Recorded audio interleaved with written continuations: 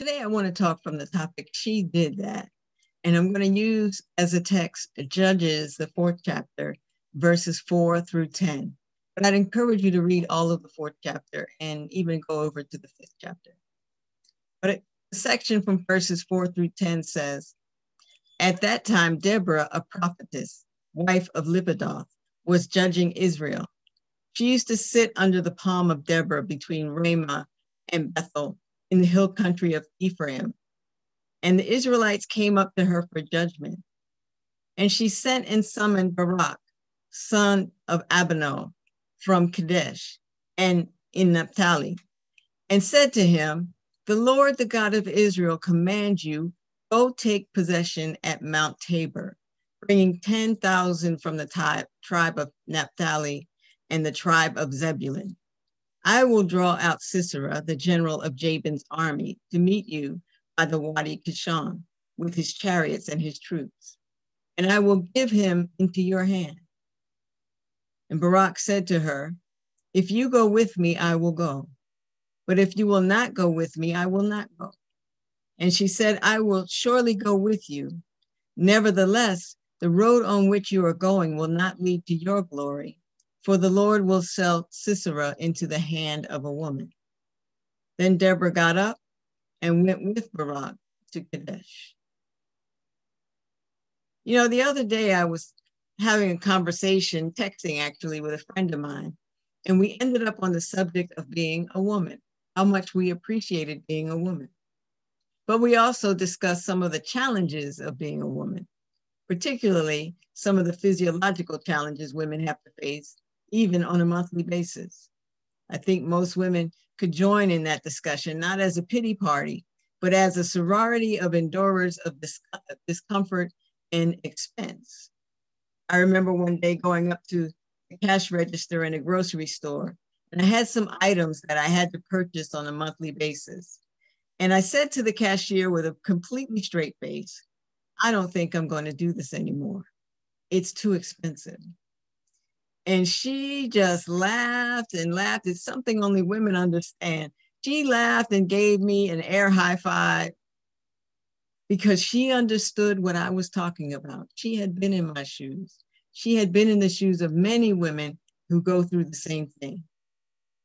And when it comes to childbearing, I hear that although it's a painful experience, the result is usually worth the pain. But for some reason, there are still many women who want to have a stern word with Eve in the Bible. That's because they believe that explanation, that women's physical pain is due to Eve's disobedience. Unfortunately, Eve and Mary are the women we hear of mentioned most in the Bible. Eve, who caused trouble for women, and Mary, who was the mother of Jesus. But there are many others. There's Ruth and Naomi, there's Queen Vashti, there's Esther, there are female disciples like Tabitha, and there are many less known and many unnamed women in the Bible. Our text for today tells the story of one of those less known women who was actually very powerful. Her name was Deborah. The book of Judges is called the book of Judges because it includes the stories from the time between when Moses and Joshua led the Israelites, and Moses led them out of Egypt and Joshua led them into the promised land. Judges tells the story of what happened in between that time and the time when kings began to rule. In that in-between time, as you can imagine, it was a very turbulent time. One of the commentaries I read described the book of Judges this way: an exciting, colorful, disturbing book of the Bible with stories of political intrigue and assassination, lies and deception, rape and murder, courage and fear, great faith and idolatry, power and greed, sex and suicide, love and death, military victories and civil war. Sounds like some of the novels we read. But it was during this time, this time of turmoil, that Israel was ruled by a series of 12 judges. And judges, as we know it, are wise persons who arbitrate legal cases. And Deborah in our text was one of those. But the term judge in Hebrew also means rule or ruler. So these judges were warrior rulers who led Israel to fight oppressive enemies. And they also maintained Israel's religious life and institutions. The book itself was compiled over a few centuries, beginning in the 8th century BCE until sometime after the exile of Judah to Babylon. So the audience for the final form of this book would have been the people of Judah who had experienced exile to Babylon and who had witnessed the disintegration of their social, political, and religious life. Judges highlights a repetitive cycle in the life of Israel, a cycle where Israel does evil, God sends an enemy. Israel cries in distress, God sends a judge or a deliverer. Then Israel does evil again, and the cycle repeats. Sounds like some of us today. You know how it is. We get stuck in a cycle. We'll try something that we know is good for us, and then we fall off. And then we try it again, and then we fall off. We don't stay up with the things that we know are good for us. Sometimes we change our diet. You know, sometimes we plan to get more rest. Sometimes we say, today is the day I'm going to start journaling. And then we do it for a little while. We know it's good for us. It feels right. And then it goes away. And then we start again. I don't know how many journals I have where I stopped and started again. I look at the dates. One day, it's like a year later for the next entry because I start what I think is good for me and then I skip it. That's how Israel was. They would do what was right for a period of time. And the next thing you know, they do something wrong again and they go into the same cycle. But in our text today, it highlights how women have the wisdom and the courage to do some amazing things. Because Deborah in our text was described as a prophetess. You know, I'm going to take a break there and let you know I'm going to refer to her as a prophet, not a prophetess. Because sometimes we use terms for women, different ones than we use for men, even though they're doing the same work. If Deborah got paid for being a prophetess, her pay would probably have been half of what a male prophet got paid. It reminds me how people call women pastors and preachers Sister Martin and call the men Reverend or Doc or Doctor when they haven't gone to one day of grad school. I used to say it didn't matter what people called me. I didn't care about titles.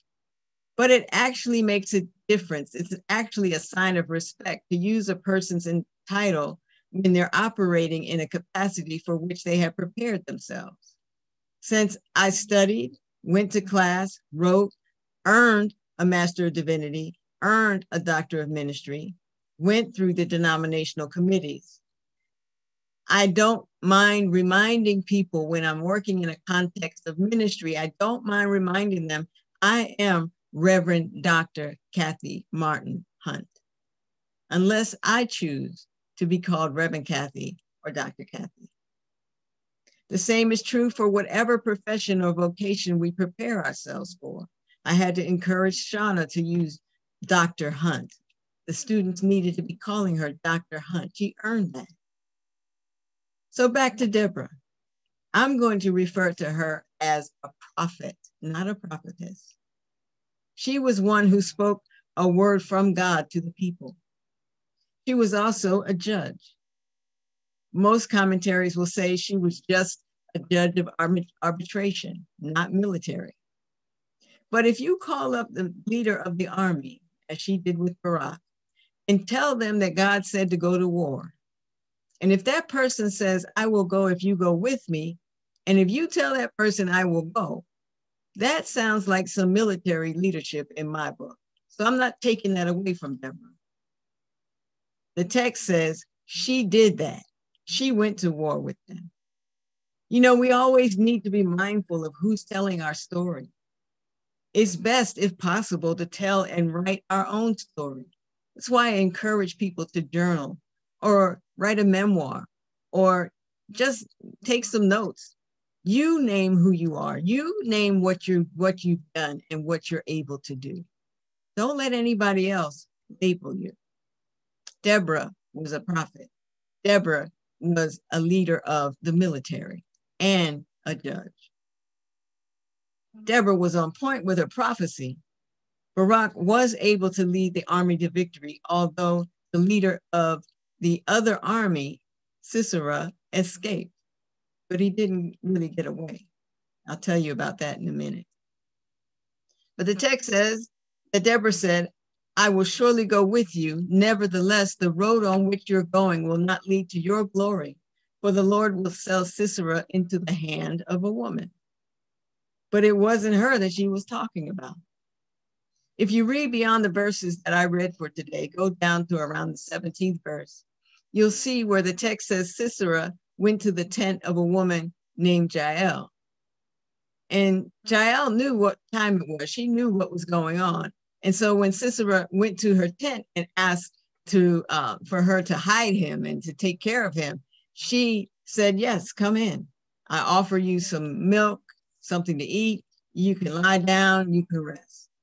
And so Sisera took her up on it, and he went in her house and he drank the milk. And the next thing you know, he fell asleep. Well, while he was sleeping, Jael took a tent peg and drove it into Sisera's temple and killed him. The text says she drove that peg so far it went into the ground on the other side. So the victory did not come by the hand of Barak, as Deborah said. It didn't even come from Deborah, but it came by the hand of Jael. She did that. You know, it's like when I watch basketball. I like women's college basketball. And, you know, you have your star players, but everybody can't be the MVP and can't be the highest scorer, because we need to put our egos in check and be a team player if we really want to win the game. I mean, look at all the people that were involved in that victory. There was Deborah, there was Barak, and there was Jael. Sometimes we have to come together to make a difference. And sometimes we have to be willing to let another woman win. You know, the text reminds us of the diversity of women in our world. Some are well known, like Deborah was in her day. People like we would look at Vice President Kamala Harris, or historically we look at Dr. Elizabeth Blackwell, who was the first woman to receive a medical degree from an American medical school. Or we'll look at Mary Edwards Walker. She was the only woman in the US history to be awarded the Medal of Honor.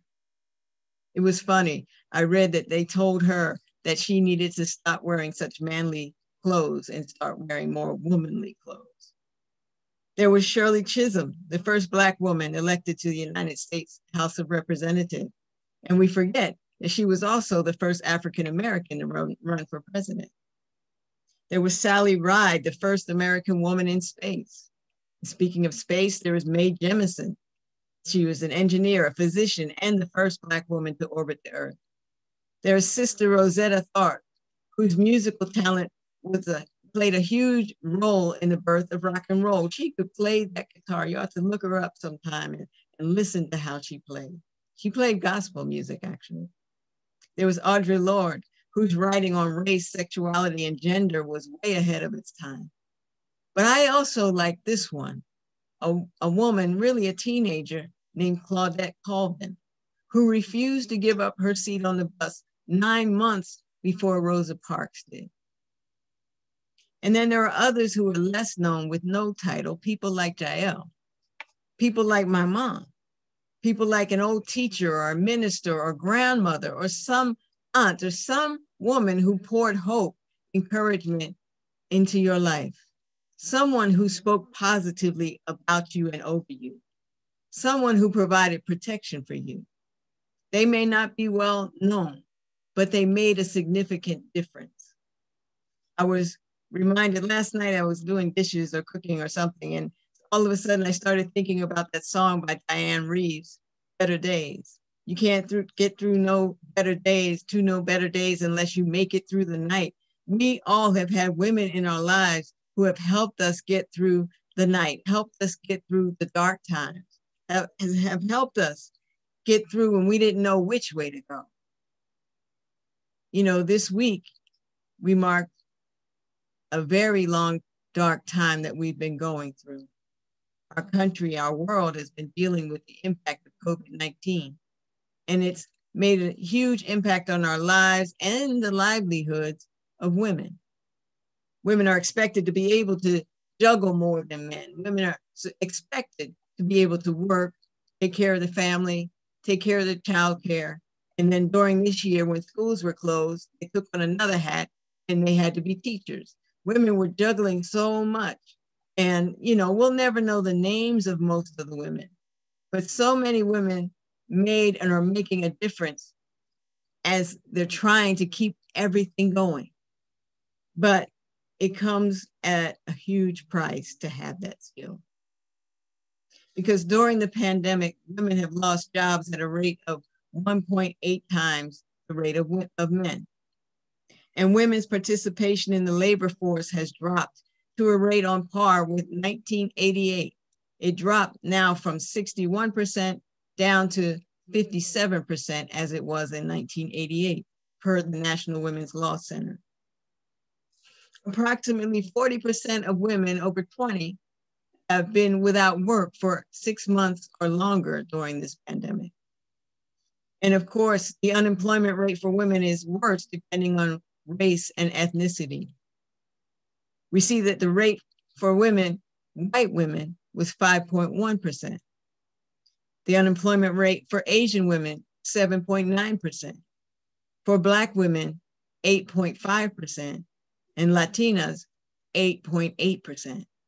And that doesn't even include all of the women who had to make a choice between caring for the children at home because the children are out of school because of COVID-19. Prior to the pandemic, 41% of women were the breadwinners in their family. So the financial impact of all this job loss is devastating. When you look at all that women are juggling and look at all that women have lost and still trying to keep things looking good in the family, trying to keep the family fed and trying to keep the family whole, it comes at a devastating cost because it's causing a crisis in women's mental health. Our text helps highlight the power of women. And yes, women are powerful, but that power comes at a cost. Time magazine highlighted that while 1 in 3 white women report having experienced domestic violence during the pandemic, the rate of abuse increased dramatically to about 50% and higher for those marginalized by race, ethnicity, sexual orientation, gender identity, citizenship status, and cognitive or physical ability. And according to the Human Rights Campaign, transgender and gender nonconforming people face a heightened risk of fatal violence, and Black transgender women are especially vulnerable because of a toxic mix of transphobia, racism, and misogyny. You know, the best we can do for ourselves and for all women in our lives and all women in our community is treat women with the love and respect we all deserve and demand that everyone else does the same, from our government all the way down to the kid on the street. And not just in this country. We see women on the front line in places like Myanmar and in India. You know, women are protesting because of the farms in India. Women are on the front line. No matter what age, race, ethnicity, sexual orientation, gender identity, or citizenship, or ability, level of ability, all women are deserving of respect in the home, in society, in the workplace, in the church, in government, wherever we may be. And that goes even for those of us who are women. We need to learn how to respect and honor ourselves and accept nothing less from everyone else and expect nothing less for everyone else. Laverne Cox put it this way: each and every one of us has the capacity to be an oppressor. I want to encourage each and every one of us to interrogate how we might be an oppressor and how we might be able to become liberators. for ourselves and for each other. And you don't have to be a woman to celebrate, respect, and stand for women. This is a time to give thanks for all of the women who have positively impacted our lives. If they're still living, perhaps we can get in touch with them and give them a specific thank you, not a general thank you, but a specific thank you. If this is what you did that helped save my life, or this is what you did that got me on the right track, or this is what you did that helped me make it through my dark night. She did that. Have a virtual gathering with some women in your life and offer some support and encouragement to one another. Bring some women together and brainstorm ways how we can lighten the load for women in our communities and in our world. We don't have to be as bold as Deborah or Jael, but we all have our gifts that we can bring to the mix. Felicia Rashad put it this way: anytime women come together with collective intention, it's a powerful thing. Whether it's sitting down making a quilt, in a kitchen preparing a meal, in a club reading the same book, or around the table playing cards, or planning a birthday party. When women come together with a collective intention, magic happens. Thank God for the women who have positively impacted our lives, our communities, and our world. Let us commit to doing the best we can do out of love and respect for all women. Thank you for listening.